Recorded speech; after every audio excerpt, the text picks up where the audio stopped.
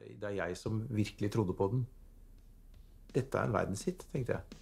Og jeg hadde aldri tenkt så på den måten før. Jeg var ikke sånn at jeg tenkte, har vi en hit, liksom? Jeg tenkte ikke sånn. Da reiste jeg alene til plateselskapsrepresentant med liksom den i hånda for å spille den og si, sånn skal den låta være.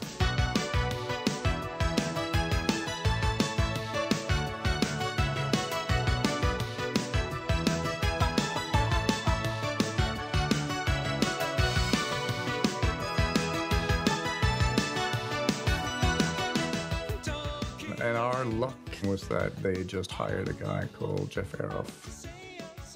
I thought, well, this isn't like normal rock and roll. This isn't like normal pop music. This is something else. So kind of synchronicity happens. I have this animator in the back of my head. Here's this band. That's kind of interesting.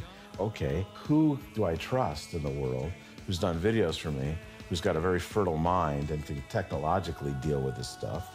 And I thought, Steve Bannon. I met the guys, we sat down and I talked about the whole concept. And actually I remember meeting them because they were put in some tiny little hostel, even though they had this massive amount of money being spent on them for this video. And I remember thinking, I think I even said to Morten at the time, I said, one day you'll look back at this and you'll think, we were in that little place like kind of camping out, and if they all work out, then you'll never be in a place like that again.